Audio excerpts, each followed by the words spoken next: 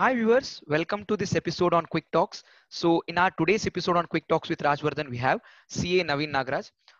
To you people, he'll be CA Naveen Nagaraj, but to me, he was Gelaya Naveen from the time I know him all during my PU days to be very precise. And CA Naveen Nagaraj, as you can see next to me, is a partner in MSNA and Associates LLP. He's basically into assurance and consulting, but as I know him personally, he's been an amazing writer way back from our times wherever he used to quote something or ways the way the perspective that he used to give to things that we always see was really fantastic. And trust me, he's a really good friend to have. I'll tell you what the kind of experience that I had with him also as and when it's required during the talk. But right now, without wasting any time, let's get into the show. CA Naveen Nagraj, please, I heartily welcome you to the show and thanks for sparing time and then making time during your August and September to enlighten the upcoming chartered accountants out there. Hey Vardhan, it's a pleasure being here. So excited for this show. Okay. Hi, Naveen. So, firstly, let's see, when we were in our PU days, we were very clear, like, okay, fine, if there is something supposed to be a pinnacle in the profession that sorry, the course that we've taken, the commerce stream that we've taken, should be chartered accountancy. So, we had this conversation one fine day, if I can actually recall. But did you actually imagine being here, like being chartered accountant and what to say, post qualification, working somewhere else? That is always there. But setting up your own firm with your own set of rules that you always wanted to live with, working with your own people and working designing your life the way you wanted it to be. So, did you imagine being here? I think precisely the answer is no. I'll be lying if I say I always knew this is where I'll be. But if I look back now, 5 years before 2015 January, I have this habit of journaling my thoughts or having a vision board or having my dream list. So if I look back now, when I just found that diary, my old diary, 2015 Jan, I had written that, and in my dream list, I had this one point which said, I will have to establish my own organization someday, wherein I'll have to work with a clear vision of being concerned every single day. So and the entire team has to do the same thing. So now when we actually, like, I had written it and maybe I had forgotten about it, but things have its own way of coming back to you. So now when we actually look at it, our vision is being working with a clear vision of being concerned, and that the way I had written there is exactly how we are functioning now as well. So I think maybe the answer is no and yes to the same question. Okay, see, it's like it's one part of the answer that you told is like pretty simple. Like you just have to have a vision. You just need to write it down. But after you wrote it down in 2015, what basically did it take for you to make it come true from 2015 to 2020? So what does it take to become a chartered accountant, basically, or what it I did take think to you? basically Huh. I think basically a lot of things, like it's all always about connecting those dots. So one thing leads to the other, and the other leads to the other, and that is how a journey is actually made. So if I look back, so if I can, for days from Christ University, juggling between BCom to CA, and then the articleship of 3 years, and then CA final, clearing it, and then working in an organization for 2.5 years, then taking a sabbatical to determine what is it that my next step should be, and finally being here. I think everything has just happened to me at the right time, and the right things have happened at the right time. So it's always about connecting the dots. You can only do it while moving forward. That's pretty interesting the way you told. I can still recall those days wherein you went out on solo trip to just determine what big step should you be doing in your life and everything. So I still recall those moments wherein you were Yes, telling, it okay, will. so, yeah. So maybe that really helped you. And taking things ahead, no. So you basically got into practice. Like getting into practice is something easy post you clear. Like you just apply for COP or you can start practice. But surviving in that sector of practice actually needs some kind of distinctive characteristic, distinctive attitude all by itself is what I personally believe. So I want you to know, what does it take to survive in practice, basically? I think the first part of it is about why are you starting first of all. Hmm. So when how I visualize it is, let's say there are two and a half lakh chartered accountants and 1 lakh plus chartered accountants are in practice. And maybe in Bangalore alone, there are some 1,000 chartered accountant firms in Bangalore alone. And in Jainagar, where we practice, there are maybe 100 plus chartered accountant firms. So, with all this, why is it that someone has to come to you? You must be clear about your intention of starting practice. More importantly, what is your USP, your unique selling proposition? What is it that you're offering to the people? So, are you just adding on to the competition, or are you differentiating and trying to offer something else to the table? So, I think the intention in which you start your practice or your organization, any organization for that matter, I think that determines everything else. And the next part of the question of what does it take to survive in practicing in the field of practice, I think most importantly it is perseverance and patience. Because trust me, like a lot of time is it's always about sowing the seeds without having any expectation of it coming back to you. So you're just doing at least the initial days, or I think even going forward, you're working on a lot of things without having any expectation of it coming back to you. So if you are able to do that with a lot of patience and perseverance, I think that is what it takes to survive. And trust me, it's not easy. So it takes a lot of self doubt, lot of efforts to be there and keep doing it with just having a hope that someday things will be better, someday things will be much better. Yeah, talking about that self-doubt and then hoping that things to go really fine sometime down the lane.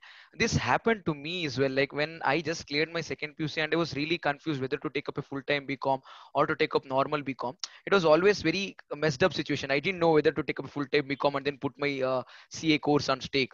So I choose not to. But I still remember those days. You were like little, you took your time, but once you took your time, you were very clear. Like, okay, fine, I'll do my BCom from Christ and I'll continue doing inter, but my articleship will get postponed, but I'm still cool with it. So you were clear about it. But right now what happens with me is, now when I look back, when I see people saying that they really enjoyed their college life, I regret a little that I didn't really enjoy my college life. That's one kind of a regret that do you have, that I basically have. So do you have any sort of those regrets during your entire course of CA? Like at any point of time, do you feel like you could have done things little different, or done things little better, or not done few things too? So do you have any such regrets? Honestly, if I look back, the answer is no, because like let's say even personally, when I as an individual, I always think that I should live my life on my own terms without having any regrets, basically. Mm. So if I look back now, I should not be having that I should have done that. Maybe I didn't do it. I think a lot of things have happened right in this journey rather than a lot of things that I have missed. So I was very specific that college life is something that comes only once. Once you are out of it, maybe the entire the threshold, there is a new journey altogether. I was very specific about that. And maybe things maybe you will have, a lot of things have contributed its own way. And as I told you, like right things have happened at the right time for this to unfold itself. And I think you will have to be clear about a few things that you want in life. And once you're clear about it, the path just opens up in itself, maybe. Yeah, and it's still fresh. Like few fresh memories that I have with you is those times wherein after you watch a movie or after I watch a movie, we used to introspect, saying, okay, what was the best part in the movie? How can things could have been little different in the movie? And then no, the kind of few observations that you used to tell, or you told me once, if you can recall, that you wanted to become a filmmaker, or basically become a writer or make a movie. So that really made me like, oh fine. So I really have people around me who actually want to speak their heart out and then make a movie, and they don't just want to tell like, okay fine, I've taken up commerce, I want to do MBA, I want to do CA. So you didn't really sound like that then. So post qual, you had told me one fine day like, okay fine, one fine day I'll definitely make a movie. Like if things go fine, we should be making a movie or something of that sort. So basically all of us have passion, different sorts of passions. Few of them singing, few of them dancing, few of them making movie, writing as well. So post qualification, is it always a choice between money and passion? Like if I choose to pursue my passion, that might not give me enough money that I want to make, or if I choose money, that might not keep my passion intact. So this is question that all of us go through during our, what to say, post articleship phase, or like just after we clear. Is it always choice between money and passion? How did you handle it, or how should anyone handle it?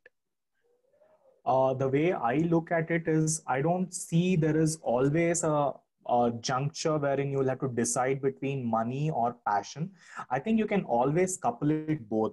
So you can always find a path which can give you the best of both worlds. And it takes time, but it is definitely possible.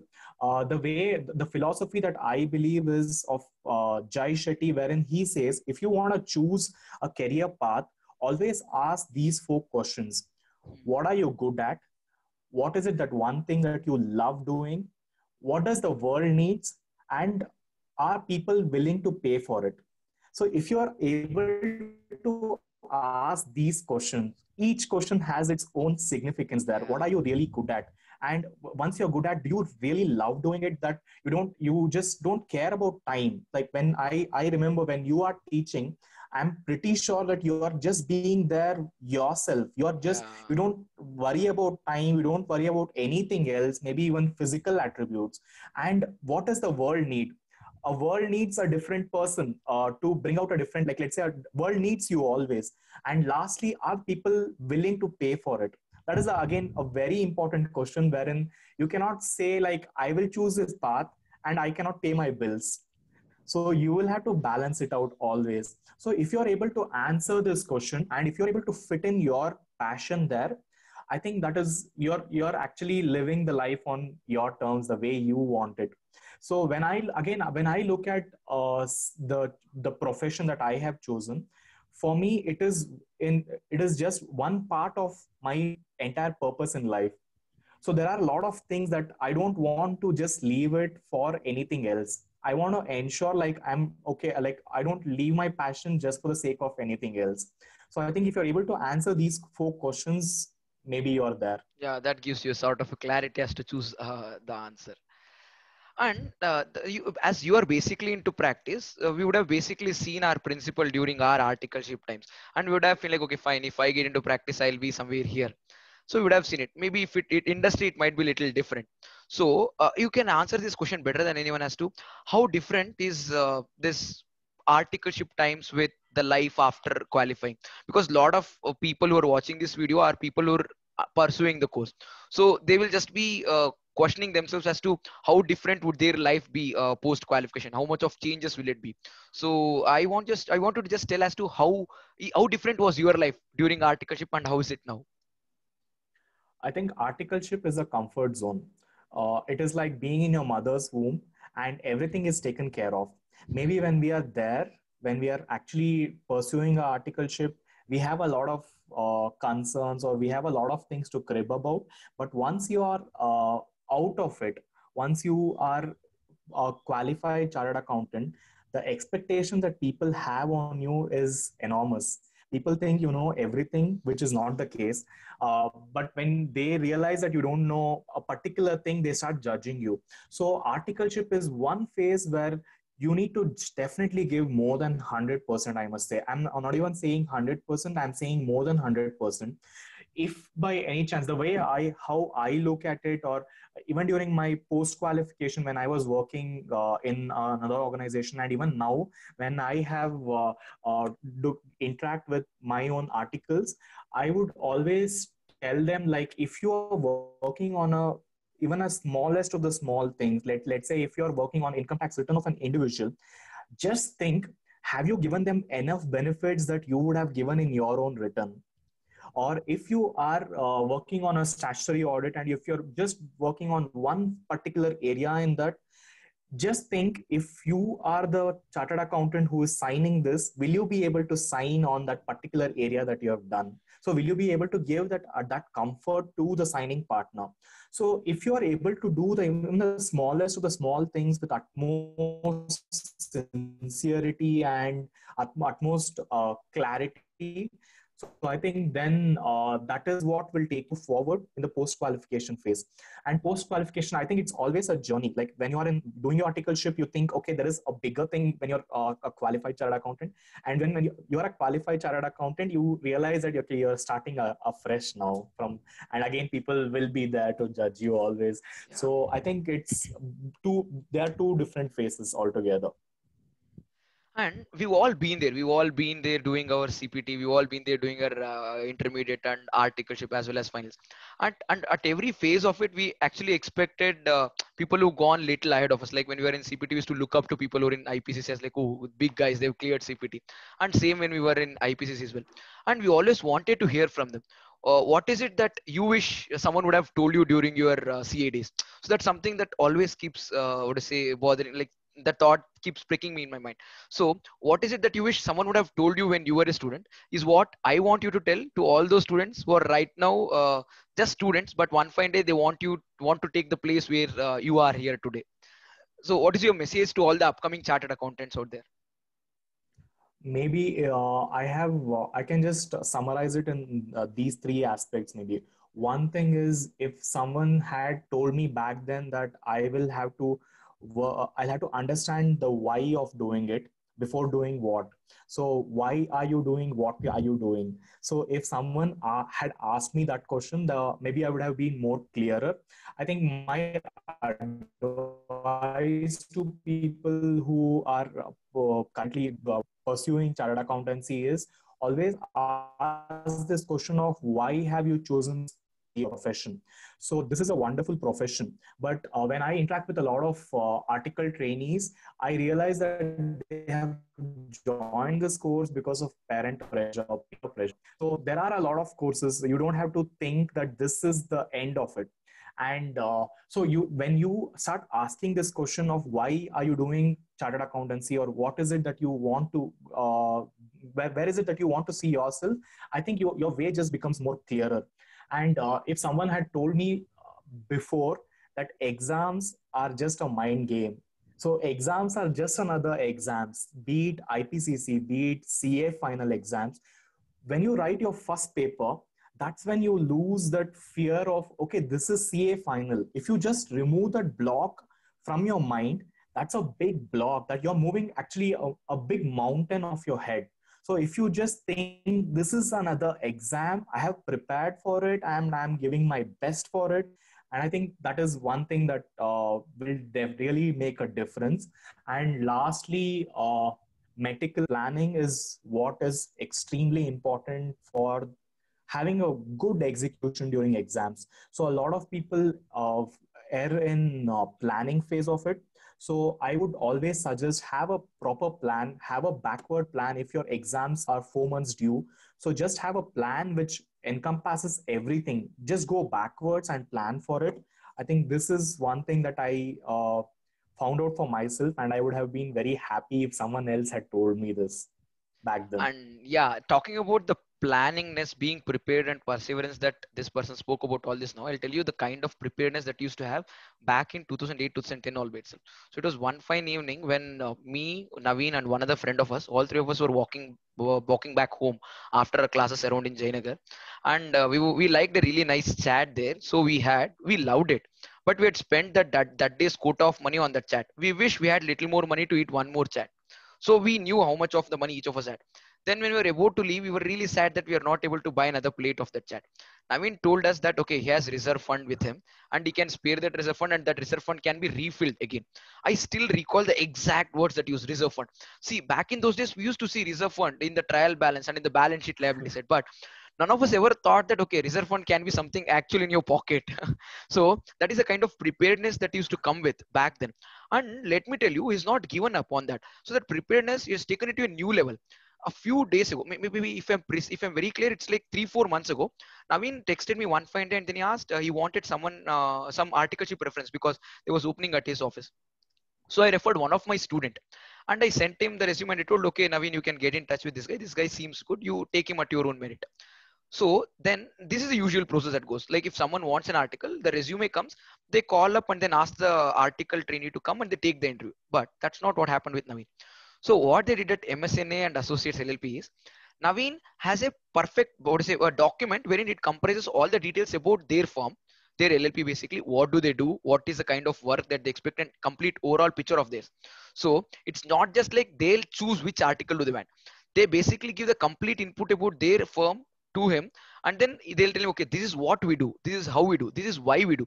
If you think it's good place for you, you can come in. So we don't want you to come in because we're paying you X stipend, or we are a firm which is close to your house, or because you have to do articleship. You should be knowing why you're in this organization. So that kind of preparedness, just with respect to small article. Now the thought that strike my mind is just an article assistant who are hiring. And if you give kind of this much of information about your organization to an articled assistant who basically does not understand the big picture at that particular stage, the kind of, I would say, the service that he might give to client is something that is applaudable, and that's something that awes me all by myself.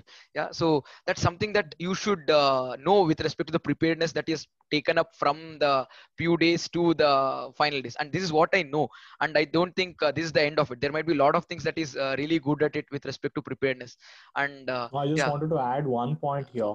When huh. we say, like, okay, we are working with a clear vision of being concerned or whatever is a bigger picture there, if the person who joins in is not aware of the bigger picture, what else, how are you translating that vision to the people who are working for you? If someone who is joining us is not aware that, okay, this is exactly the kind of service that we would want to deliver, the partners would want to deliver, how is it that they'll be able to do more, give more than 100%? So I think that is where it all narrows down to. Yeah, this takes us back to that point that you told regarding that USP. Why, like, why should people pay you? What is it that you are unique at? Are you just adding on to the competition, or you standing out? So this kind of thing is what he basically had. That basically drives me to talk to this guy more and more. And every time you talk to this guy, the kind of mindset that you had before the call and after the call completely changes. And this amazing friend of mine is something that is worth listening. So I basically requested him to be on this show so that all of us can hear him together say a few things. And in fact, a few things that he told in this particular talk is something that he had never told me previously as well. So it was eye opener to me also to an extent, and I really enjoyed the entire part. And thank you on behalf of our entire viewers, Naveen, for being here and then trying to spare your time. And yeah, if it can help even one of them, it would be really great, is what Naveen told me. So that's really kind of you to think in that way and then be part of the show. So thank you. Thank you so much, Rajvardhan. And I had to confess that I am actually envious about your students because I know the kind of energy that you put in while teaching. Maybe they are definitely very blessed to have you as a teacher, and you're extremely passionate. Again, I'm not telling this because he told kind words about me, but I have always seen him as extremely specific about what he wanted in life from you. Maybe I was not that driven then. He was extremely driven, and he was very particular and specific about whatever he wanted. And I think the path he has chosen is something that would inspire a lot of people.